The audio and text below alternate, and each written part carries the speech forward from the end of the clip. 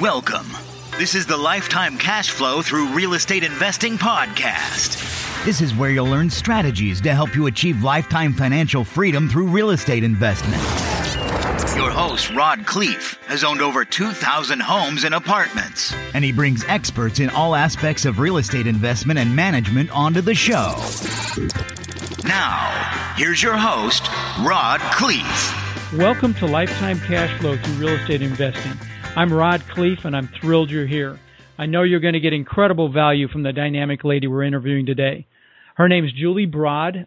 She's a successful real estate investor. She's also a best-selling author, speaker, trainer. She and her husband own over $21 million worth of commercial real estate, and she's a real dynamo. Well, Julie, I'm thrilled you're on the show. Thank you, and thanks for having me. Absolutely. So please expand on my introduction and tell us who Julie is. Tell us your story. Yeah, you bet. Well, first, I'm Canadian, so I'm from pretty much the opposite side of North America from where you're at. Oh, that's right. You're like near Vancouver or north of there or somewhere around there? I'm on Vancouver Island, so I'm even further west than Vancouver, the city itself. Wow, I love Vancouver. Vancouver's beautiful. It's been probably 15 years since I've been there, but it's beautiful. So what do you do? What do you do in Vancouver Island? Yeah, so we're real estate investors, and also I do a lot of speaking and writing and things like that. And my husband's actually an actor now. The Wow. beauty of real estate is that you can pursue. Once you have a decent portfolio, you don't have to keep buying real estate. Real estate can allow you to do the things that you've always wanted to do. And a few years ago, we kind of hit that point, and my husband decided he wanted to become an actor. So he's having fun pursuing that and doing commercials and TV shows and movies and lots of crazy things. So That's kind of the short version of what we're doing. But I got into real estate in 2001. And basically, I was about to go back to school to do my MBA, and I really felt like I'd just finished paying off my undergrad, and I was thinking about graduating again with nothing but debt. And so I really wanted to get the limited amount of money that I had working for me while I was in school so that I'd have something when I graduated. And the only real answer that I came up with, because you can, with real estate, you can leverage it, it's so beautiful, was to buy a couple of rental properties and have those growing equity and building some cash flow for me while I was in university. So that kind of kicked it off. And then my boyfriend at the time, who's now my husband, he partnered with me on those deals, and we both really liked it. So we just kept going. Wow. So the first properties, were they single family, or did you get right into multifamily right out of the gate? No, we haven't done a lot of multifamily. We started with a duplex and a single family home. And from there, we've done as big as a sixplex in terms of. Oh, that's right. You did some other asset classes, if I recall. Yeah, we're into medical office buildings and dental office buildings and things like that. All right. That's our commercial space now, but we've kind of built up. We built our equity and our capital through single family homes with suites. Usually, initially, that's where we started. Right. That's right. It's all coming back to me now. So, I know you're a best-selling author. You wrote a book called More Than Cashflow, and I think your newest release is called The New Brand You, regarding branding. So tell my listeners how they can benefit from branding themselves. I think you've got some great examples about that. Yeah, for sure. I mean, we got into, or I really was the driving force behind us building our brand, because in 2008, I decided to quit my job and go at the real estate thing full time and start building a real estate education and training company. And for your listeners who were investing in 2008, or even just paying attention to what was happening in the world, it was a terrible time to be in real estate because the housing markets crashed. And, Lehman Brothers collapsed and the lending rules completely changed. I mean, the banks in Canada were never quite as free with the money as they were in the States, but still, the banks in Canada completely tightened up as well as in the U.S. And so you couldn't fund real estate deals, even as a homeowner, let alone as a real estate investor. So, it was a perfect time to quit my job and focus on building two businesses in the real estate space. And yeah, it was a tough timing. But the one thing is that at that time, we really needed to raise capital because we couldn't finance through the bank. And we didn't have the funds ourselves because I had quit my job and I was the primary income earner. Because at the time, my husband was actually a mortgage broker. So oh no, well that's actually not a bad training ground for what you were doing. So you needed to raise money. So let's talk about that for a minute. So you did syndications, I take it. No, what we did actually, so at that time we decided to partner with people. So we would basically look for people who wanted to get into real estate, didn't want to do any of the work, and we would have their capital invested in a deal, and then we would be 50-50 owners with them. So we did all the work of finding the deals and negotiating everything and then overseeing things, and even to a degree being property management. And in exchange, they got a pretty solid return on their investment and didn't have to worry about it, and we did all the worrying. And that was kind of our model. But the branding piece came in because trying to convince people to invest in real estate at that time was impossible. I mean, people wanted nothing to do with it. And we did 100 calls almost and were rejected so many times that I finally thought, this is ridiculous. We need to have people coming to us. And it was really what I started to build our brand and put our name out there, with YouTube videos and started to speak. And it took a little bit of time, but eventually people started calling us saying, hey, I have money and I'd like to invest in real estate. Can you help me? And then that was such a much stronger position to be in than to be the person out there chasing the money. To have it chasing you is such a strong position. Well, let's talk about that for a minute. So you, just to recap, you tried to outbound calls and tried to develop relationships with investors, and were unsuccessful because of the market climate. Of course, 08, 09 was a train wreck for me and just about anybody in real estate. And so what you did was you created a brand, and you did this through YouTube videos. That was part of it. Give me an idea of what's the context in some of these YouTube videos. Were you educating about real estate? Were you talking about specific deals? What was the premise for the videos? Yeah, everything I've done has been value, focused on adding value to people. So whether they were going to invest with me or not, I wanted them to get some value out of what I was doing. So my videos were all kinds of tips, and I wrote a lot of articles too. I did YouTube and a lot of writing. And, okay. And it was always driven towards action items, like, okay, if you want to do this yourself, here's what you can do. And of course, there's always a camp of people that do want to do it themselves, but then there's a camp of people that are like, oh my gosh, that sounds horrible. I don't want to deal with it. Will you do it for me? And just by virtue of trying to help as many people as I could and adding value with tips, as simple as how do you find good tenants, or how do you choose a deal, how do you analyze a deal, how do you hire the right contractors, and those kind of tips. And, of course, sharing what's working and what's not working, because we were very active doing a deal almost every single month. I was often on site filming what was going on, too. So those kind of things were what I did. And like I said, it wasn't instant, but over time people really started to recognize it and gravitate to it because it was value added. To dig in just a little bit deeper, when you were like placing your YouTube videos, were you doing search engine optimization to rank them? Were you doing any YouTube marketing, or was it just all organic growth? It was all organic. Kidding.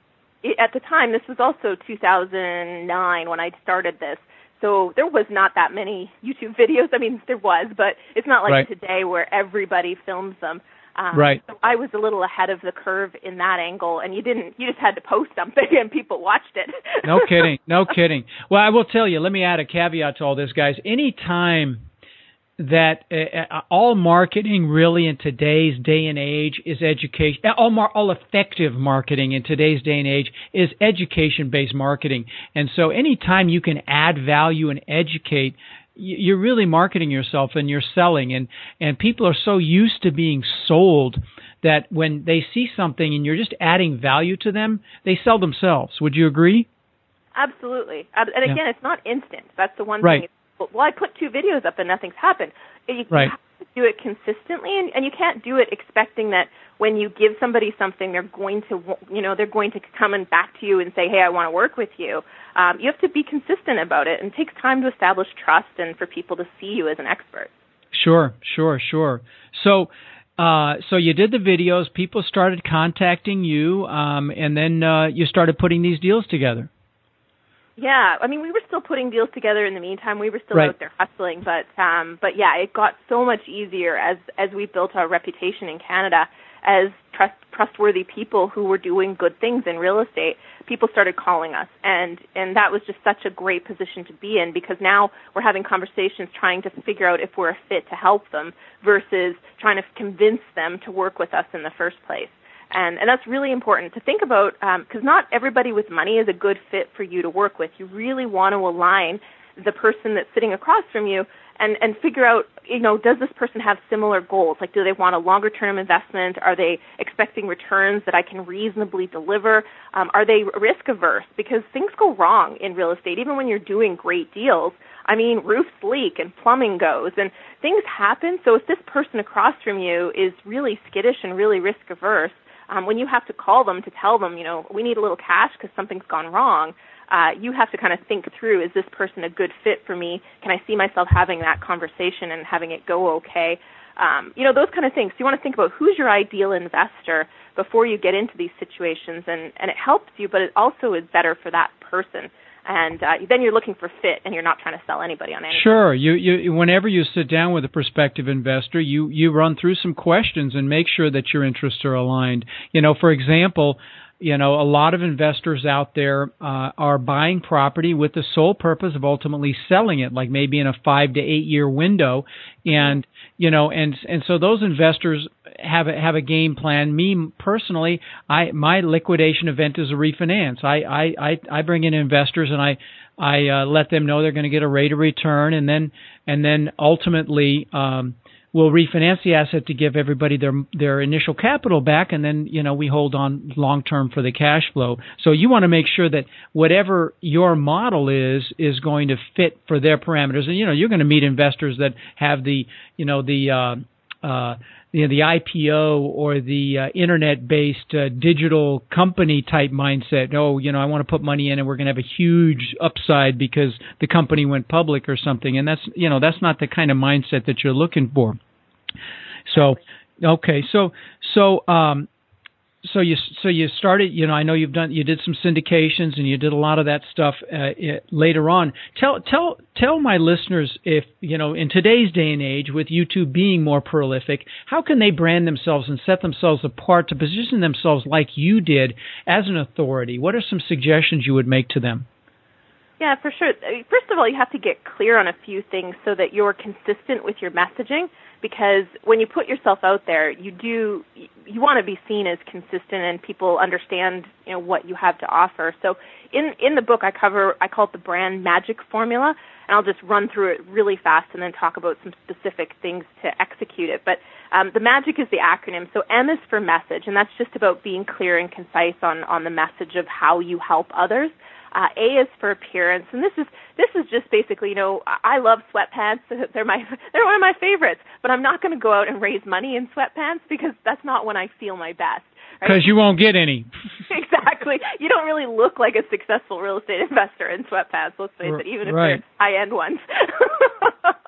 So, yeah, it's just about wearing something that makes you feel confident and makes you feel like the successful person that you are or that you want to be. So it's just considering that. And, of course, considering everything in terms of appearance, business cards and websites and things like that, too. G is for Google results, and this is something I think is very important to pay attention to these days. Google Glass is out there. Apple announced quietly that they bought facial recognition software and body language reading software earlier this year. Basically, what's coming down the pipe technology-wise is when you walk in the room, somebody can snap a picture of you and Google you before they even know your name. So whatever Google is saying about you is something to pay attention to, because somebody's not going to invest with you if Google has results that aren't good, or that they can't even find you and see you as an expert and kind of verify that you've done what you say you've done. So that's the G is for Google. I is for I am an expert in, and this one is just really picking a niche and focusing on something. Even if you're not an expert today, if you pick a niche, then you'll become an expert really fast. So in the multifamily space, I have a colleague who's a really smart multifamily investor. He focuses on, I think it's 30 to 40 unit apartment buildings in a couple of different cities. You could focus on neighborhoods. That was always our specialty, was neighborhoods. Our commercial and residential properties are all in 3 or 4 key neighborhoods, because I can stay on top of what's going on and I can be the person in the town that knows the most about those neighborhoods. So it's just that. And C is for character, which comes down to your values and those things about you that people will connect with, because people want to do business with people they like. So you need to be sharing things about your personal life and what's going on with you so people connect with you. That doesn't mean you tell everybody all your problems, but it does mean you find common interests and share them with people. So those are some of the things to think about for your brand. And then in terms of how you're getting them out there, it does come down to how you're connecting with people. So you can do that through YouTube. If you're using YouTube today, the quality expectation is much, much higher. So you do want to have, the good news is your phone, whether you have an Android or an iPhone, that's a very high quality camera. Just get a mic and get some good lighting and you're off to the races. But that mic is important. Having good quality sound and lighting makes all the difference, and the expectation of quality is there for YouTube now. But just so you can plug a mic right into the phone then, is what you're saying? Yeah, absolutely. Okay. There's a couple of good brands out there. The one I use is it's called iShure, I think, SHURE. It's a good one. Plugs right into the iPhone, and just make sure you've got a little tripod so it's stable. And you're off. You're good. You can do Facebook Live too.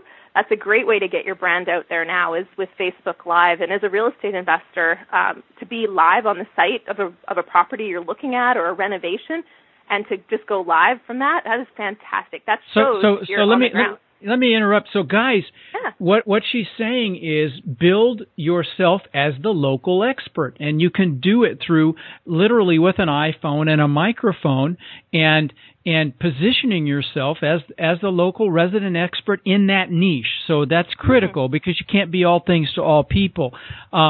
So they can record videos and give tips on how to do all these things, from renovate to manage to find to there's numerous topics. And let me ask you the Google. So what could they do? What could they do to rank themselves or get some things posted in Google and have some positive search results? Any suggestions there? Yeah, you bet. So, I do recommend you own your own name if you can. So if you haven't already bought your name as a URL, I highly recommend you do that if it's available. Like juliebroad.com in my case. And you can always redirect it somewhere else if you don't want to set up a website there. But own your own name. And if you don't want to have a big website right now, just have social media presence, because that will show up. When somebody Googles your name, your LinkedIn profile, a Facebook page, those kind of things will be some of the earliest things to show up well before even your website. And so that's just a simple way to have you be found. And then if they go to your Facebook page and they see a bunch of Facebook Live videos coming from the apartment buildings you've been looking at or working on, now that's instant credibility and even to a degree instant celebrity. And that builds trust, and that builds a lot of authority quickly. No, I love it. No, that's very good advice. So I forgot what the M was. I got the GIC. What was the M again? Your message. So clear and concise message. Yeah. Clear and concise. So decide what tack you're going to be. If you're in your market and you want to buy multifamily properties, do what she's saying. Go out there and chronicle your study as you're evaluating deals, chronicle it and give and add value to other aspiring investors, and you instantly position yourself. And so what was actually I didn't get the C. What was the last one, the C? C is character. So that's your values, that's the personality, because again, a lot of people, and this is a mistake I see a lot of investors make, is they build this corporate looking website, but the reality is maybe you're a two-man show. And your ideal investor, if they wanted to invest corporately, they're probably going to invest in REITs. And so they're looking for that person who is on the ground that's going to take care of them. And if you're trying to be something you're not, it's not going to resonate with the people that you most want to connect with. It's not going to resonate with your ideal investor. So your character kind of comes down to a variety of things. But if you're always thinking about how am I going to connect with my ideal person and how am I going to add value to whoever's watching or listening or I'm talking to, then that will just start to build you up as a strong brand and a strong communicator. This is great. This is really good advice for those of you that are thinking about looking for investors to help syndicate deals or joint venture in deals with you. This is a really good strategy. I noticed.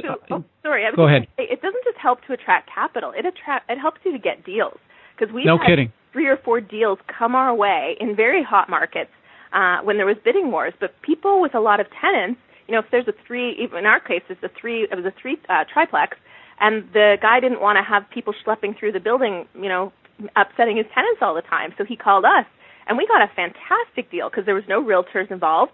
So things like that, as people know who you are, you can get great deals that way too. Wow. No, that's really good advice. Now, I know you also talk about whether somebody should quit their job and become a full-time investor or just, find a new job. What are your thoughts on that?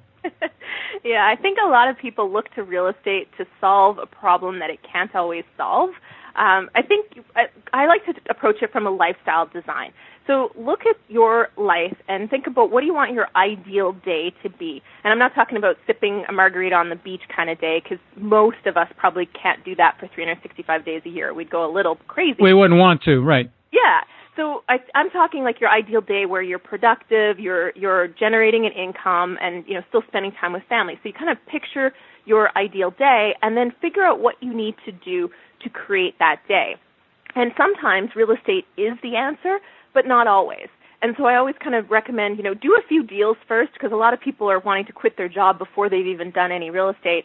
Like, figure out if you like it and if you really do want this to be a major part of your life to begin with, and then start going from there.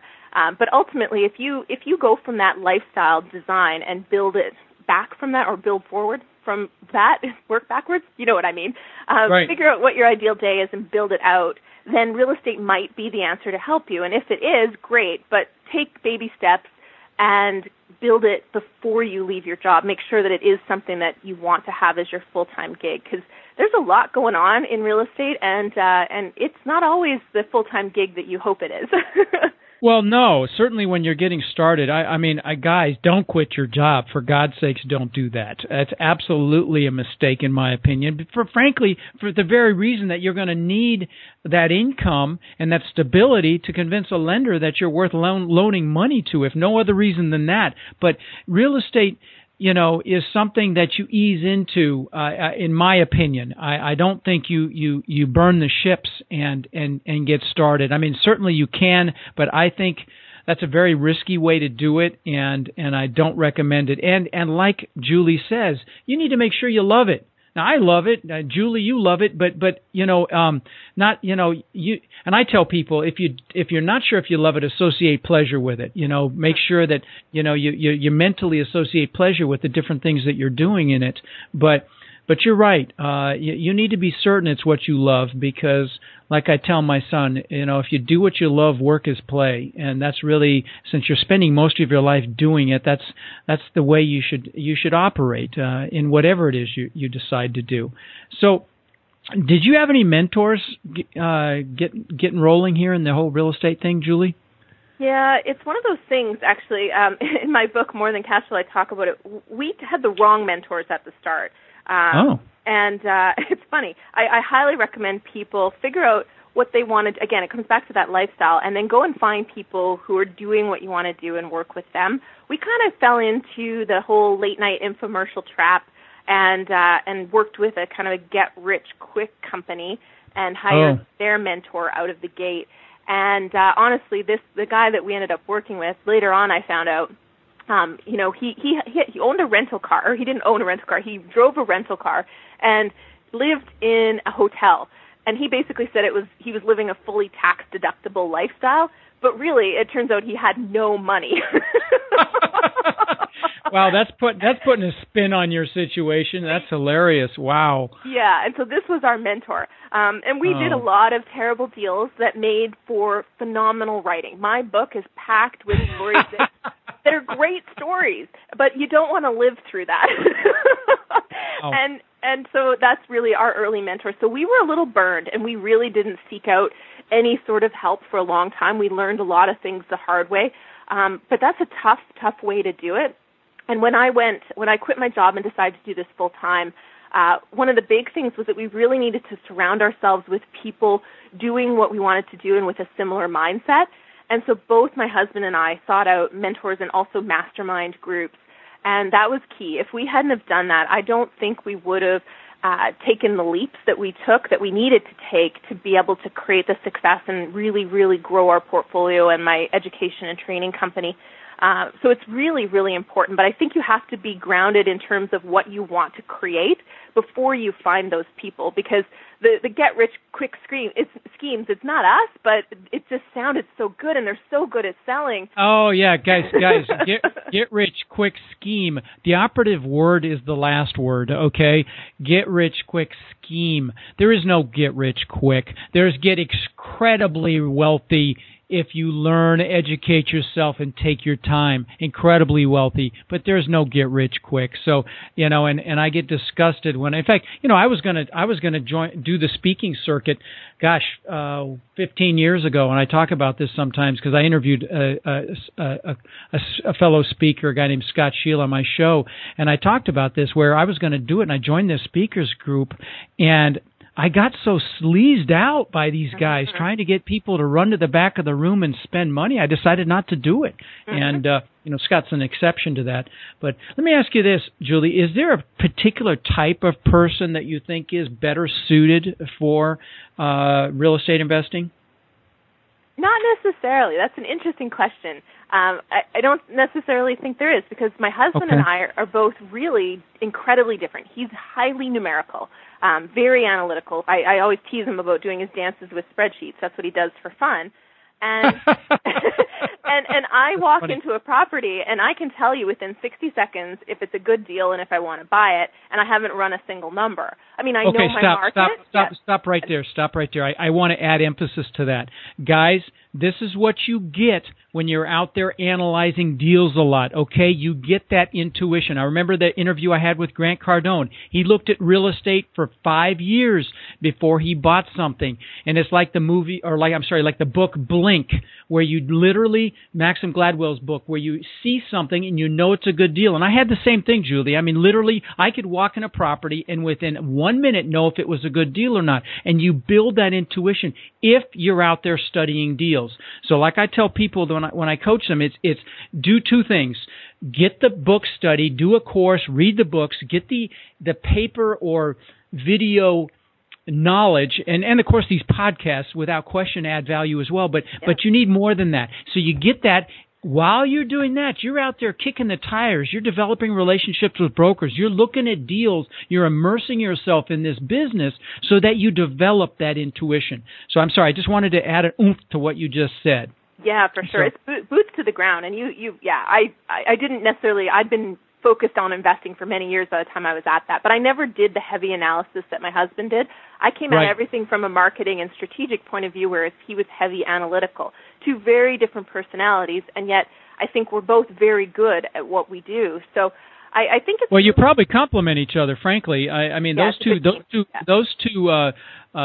two traits are very complementary. My brother is extremely analytical, and I'm not. And, in this multifamily real estate space, you need to have there's an analytical component for sure, because you're doing financial analysis. You're looking at, what the property may do, a pro forma. You're looking historically what it has done. You're looking to see, if you can elevate rents or decrease expenses. So those are, there's some analytical component to those things, but you're also selling. I mean, you're selling, the seller, you're selling the broker, you're selling your potential investors, you're selling your renters. I mean, there's a definite sales and marketing component as well. So I can see, in your situation with your husband, that you guys are a perfect match for this business, correct? Yeah, it's a great team, and that's kind of where I was going with it, is that, whatever you have as your skill and your strengths, surround yourself with the people who will fill in the gaps, because real estate requires all skills, which is why I don't think any one type of person necessarily is more suited for it, because no matter what your strength is, there's other things that you're still going to need help with, so you just need to build out the right team so that you're surrounding yourself with the people who are strong at the things that you're not as strong at. Perfect answer. Absolute perfect answer. So let me ask you this. Do you have other components to your team? I mean, I know it's you and your husband. You've got his analytical skills and your sales and marketing skills. Are there any other people on your quote-unquote team? When we were really active, we had a full-time assistant handling all the paperwork, because we were drowning in paperwork with renovations and deals. We don't need that now that we're just in the management phase. We've got a property management company. We have contractors. So, all kinds of things that you have to fix and that come up. We've got trusted contractors. We've got a real estate specializing accountant and a real estate specializing lawyer. Very important to have the real estate specialization. We worked with a small business accountant for a while, and there's no. It's a completely different world, and you've got to have those professionals, accounting and legal professionals. You want people that have a specialty in the real estate field, and ideally invest themselves, because then they understand it. And there's just in your accounting example, I mean, there's so many advanced strategies like cost segregation, which I've talked about. Where you can accelerate the depreciation, which are incredibly advantageous to attract investors to your deals and or maximize for yourself. So no, completely agree. So those are your team. So, what words of wisdom? Well, hang on. And before I ask that question, because that's a good kind of an ending question. You've got something in your bio that talks about making sure what's at stake when you decide where you're going to invest, and you even reference making sure that it saves your marriage and your closest relationships. Can you talk about what you mean by that? Well, I think that's referencing. In our early days, when we were raising money, we took money from friends and family. Even though, that gut feeling like, ooh, I don't think I should be doing this, but, you just wanted to keep doing deals. And I think at the end of the day, if you put relationships first, it's far more important to stay friends with people and to have your family be your family. And I think there's certain situations where it certainly can work out to partner with family and friends, but it changes the relationship. So you really want to know that going in, that it really does change the relationship. Dinner now becomes, how's our investment doing, where it used to be, what's up with the kids and how are things going at work, catching up like that way. So it really does change the relationship. And you have to take a close look at, what if something goes tragically wrong? What's that going to do to this relationship? And most of the time what I've found is, if you look at that scenario, you're going to be so wrought with guilt that you've lost your friend or your family member money that you just don't want to take the money in the first place. And I think you just really have to think about those relationships very, very carefully before you work with people. It doesn't mean you don't, but just really have open conversations and think about it. Yeah, no, I totally got that memo on the wrong side of that memo, and both with my parents and with my brothers. And when deals went south, it really did damage the relationships, and we had to. We had a long healing process, and I mean, we're very, very tight now, but it definitely took its toll. So guys, I hope you heard that. So be very, very careful, tread very carefully if you're going to involve family or friends in your deals, because it can totally change the relationship, like Julie said. So, I know you've had your ups and downs. If you could go back in time and tell your younger self something about this business, what would you say? Ooh, let's see. I don't know what I would say, except for, because I'm glad. I'm happy. Even everything that we did wrong, I'm happy we went through it, because I really think that we are stronger because of it and smarter because of it. But even the downs. So you treat them as seminars like I do, where you learn and you grow from them. Yeah, absolutely. And I mean, truthfully, I have a best-selling book because of the crap we went through. So, I mean, I made it worthwhile. That's funny. That's turning lemons into lemonade. Good. Yeah. No, I hear you. And I had the same thing happen. It's funny. Out of my ashes, I built a $10 million litigation support company.